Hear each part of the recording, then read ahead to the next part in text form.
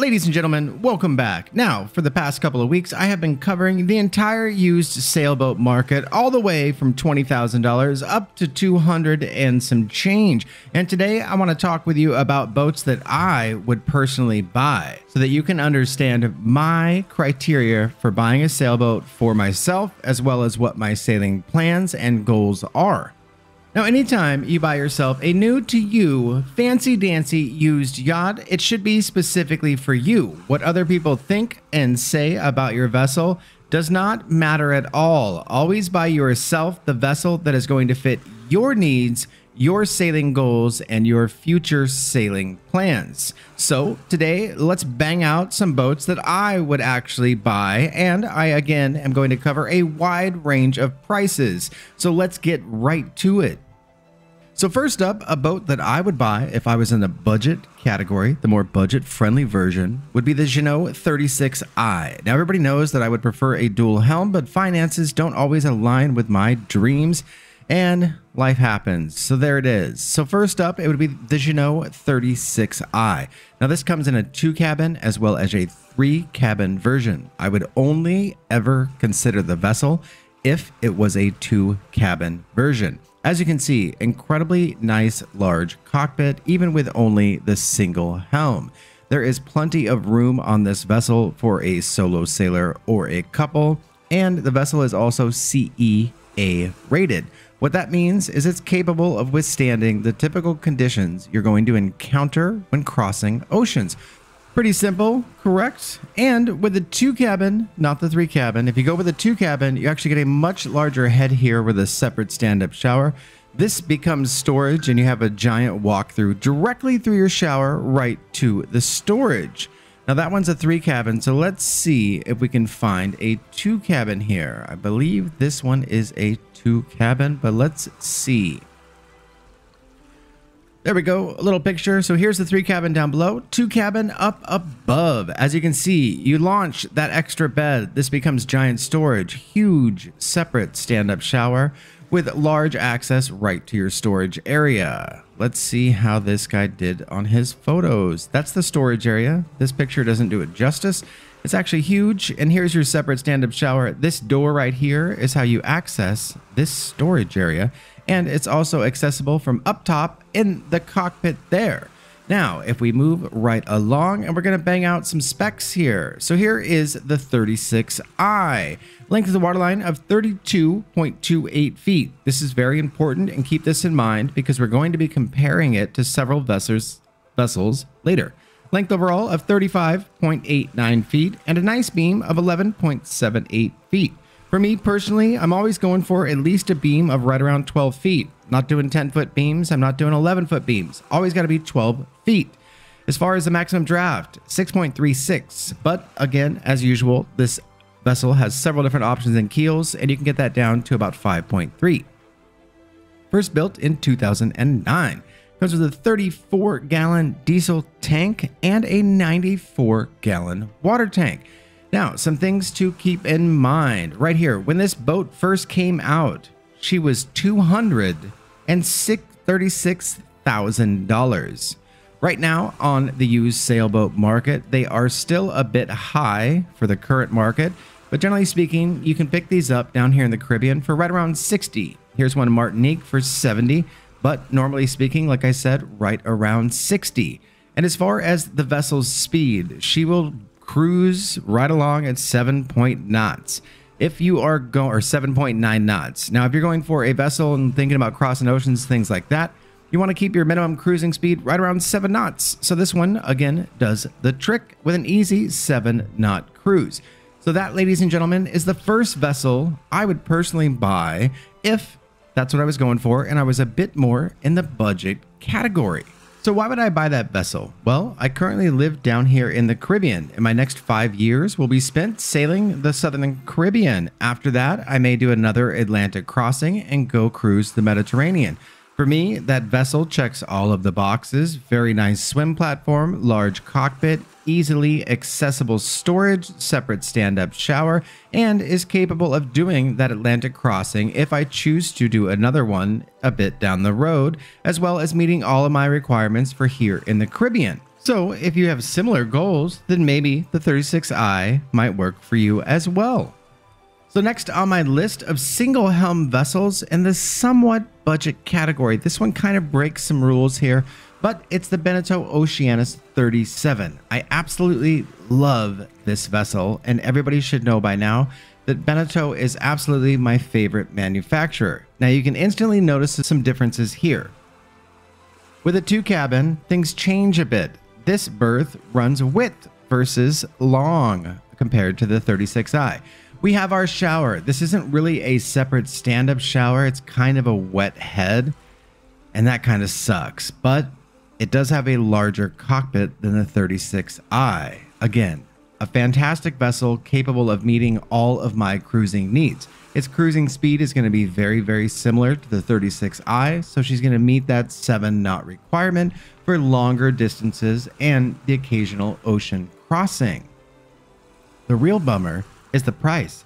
This one comes in right around 90. The least expensive I've seen these is occasionally they'll pop up for about 79. And if we look at the specs on the vessel, here we are at the specs. She has a length of waterline of 34.08 feet and a length overall of 37.67. Now let's compare that to the 36i.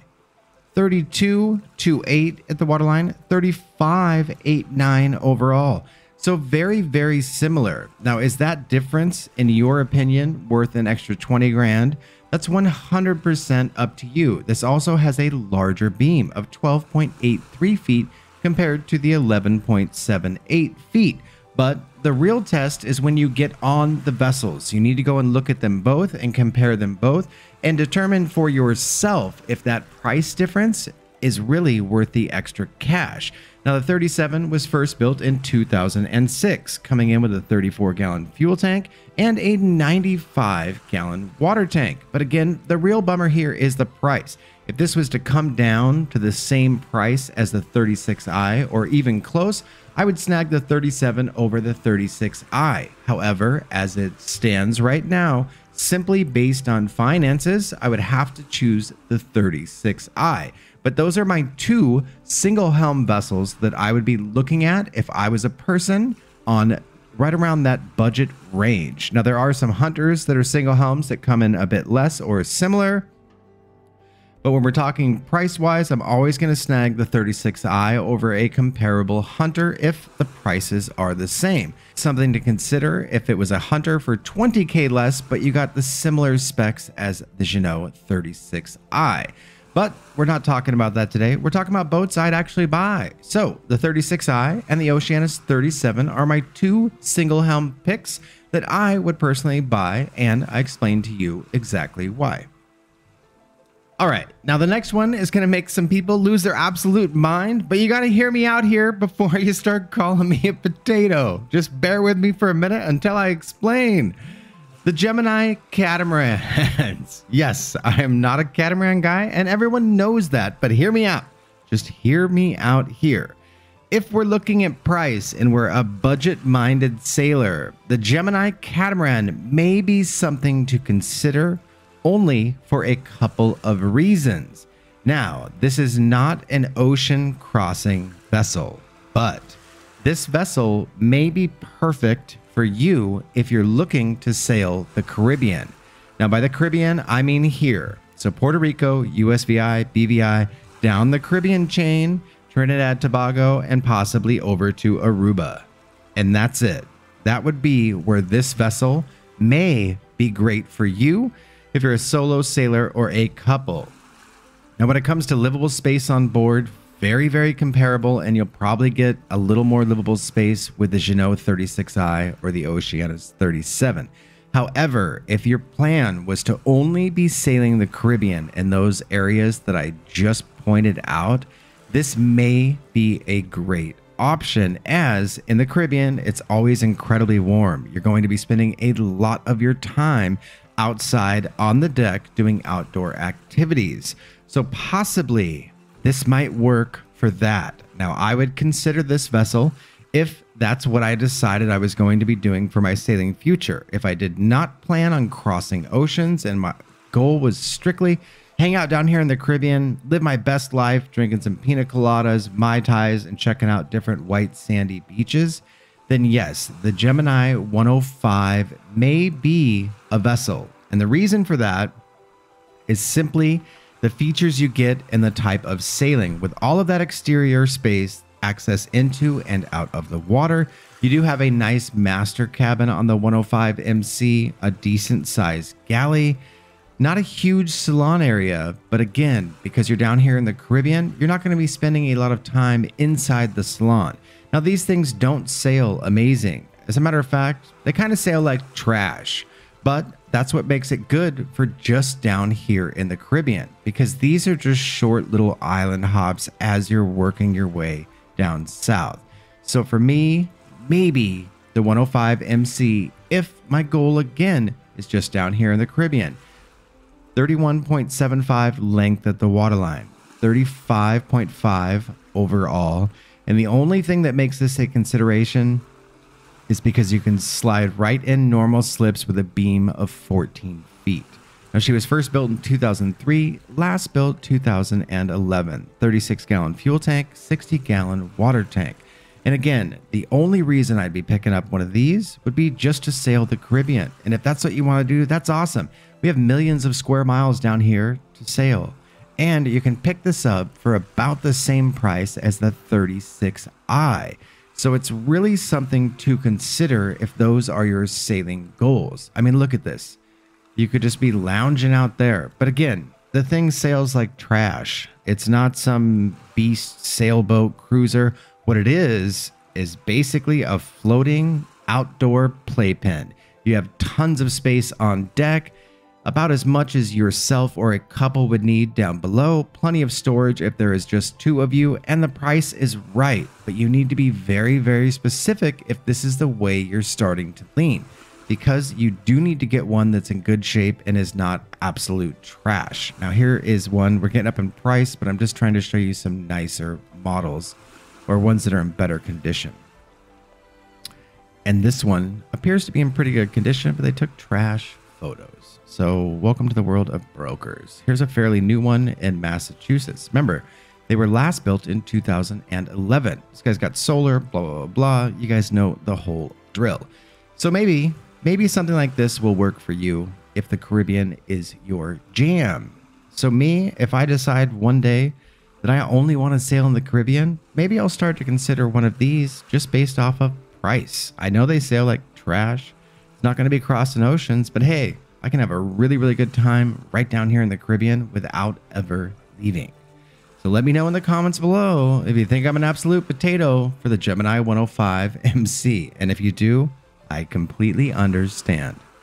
Up next on my list, again, if you notice all these prices, we're all fairly similar. The Beneteau Cyclops 39. Now, unfortunately, this only comes really in a 3-cabin version. That is kind of the pitfall, in my opinion. But it is the dual helm. So you can pick up the dual helm for right around the same price. You can grab the 36i single helm.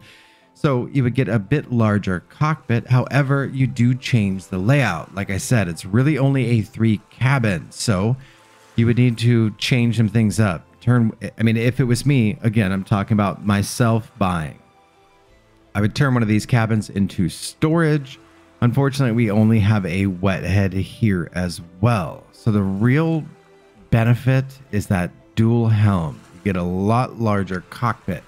And if we pop on over and look at specs, we do gain a little bit of room. She is 35 length at the waterline, 39.27 length overall. Always remember that. We're trying to stay under 40 foot length overall to keep our running costs lower.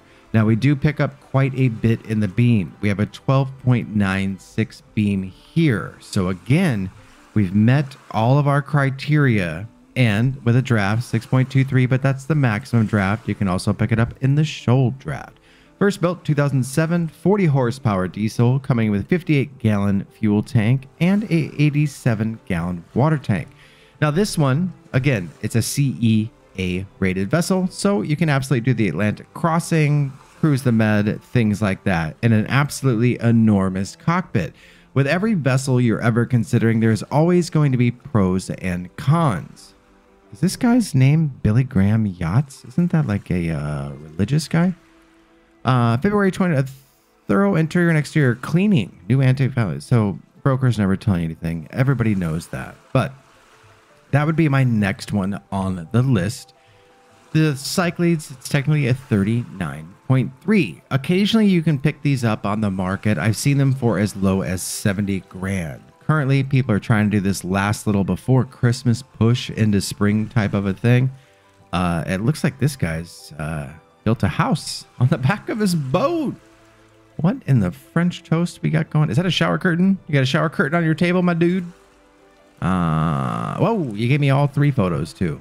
Thanks, man. Yacht Studios, you've outdone yourself. So there's only, what's that? There's only 3 currently on the market, but coming in, you could really pick them up in the States for right around 75 right now. This one is sale pending, but this was listed for 79 at one point in time. See, huge cockpit there.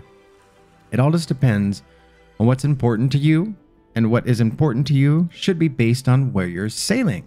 You'll see people pick up these vessels because they're blue water, quote unquote, blue water boats. And when I'm at sea, it handles better. No, they don't. And you're rarely at sea. Most of your time sailing is always going to be spent at anchor, on a mooring ball, island hops, coastal cruising. Very little of your time is actually spent out on the open blue. So always keep that in mind. Up next on my list, the Jeanneau Sun Odyssey 39i. Now this is the big sister to the 36i, and I actually just helped a consulting member purchase this one in Greece. He happens to live over there, so for him it made sense. Absolutely love the 39i, and this is a scenario where I prefer the Jeanneau over the Beneteau. I really like this swim step here. It's not really a swim platform. Walk through transom, swim step. I love it though. And if you've never been on one, try it out, see what you think.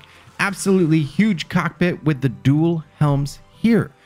Love the 39i. Again, CEA rated, cross oceans, coastal cruise, island hop, all of those phenomenal, amazing things that we love to do. Comes in a couple of different layouts. This one happens to be the 3 cabin, but she also comes in a 2 cabin. And my member that picked this one up got an absolute steal at only 77 grand. And she passed her survey with flying colors. So we pop on over to the specs. As you can see, 3 cabin, 2 cabin. For me personally, again, I'd go with the 2 cabin. Very, very similar to the 36i, just bigger. Separate stand-up shower, giant storage here, access into your storage right there. A huge length of the waterline of 35.15 feet. Length overall of 38.91 feet and a huge beam of 12.73 feet. Coming in with a 34-gallon fuel tank and a 94-gallon water tank. This one, my member was lucky, was only listed at 77. We got a smoking deal on that one. This one's been for sale what feels like an eternity, so my guess is something is wrong with this one. I have not taken the time to call them, but there seems to be something fishy happening because it shouldn't be sitting on the market for that long at that price. That's a good price for the location, $89K up there in New York. That's a really, really good price, but it would appear something's wrong here because she's not selling. And boats in this market that are priced correctly will sell in a day or 2. But normally speaking, you can grab these for right around 80 grand in the United States of America. Not many available currently because, again, we're going in on a shortage of vessels these days. An overpriced one in Seattle, Washington because why? Because everything in the Pacific Northwest is wildly overpriced. So only one page of them, but do keep in mind, you can pick these up for right around 80 grand under normal circumstances. So those, ladies and gentlemen, those are my budget vessels I'm personally going to buy if my budget was $100,000 or less. Those are the vessels I would be looking at. And my favorite out of all of them, I'm really in a toss-up here. So you let me know which one of these is your favorite. Let me know down in the comments, which one do you like the best? If you need help getting on the water sooner than later in the most cost-effective and time-efficient manner without getting burned, head on over to my website at chasinglatitudes.com, sign up for a consulting package, and let's get you on the water.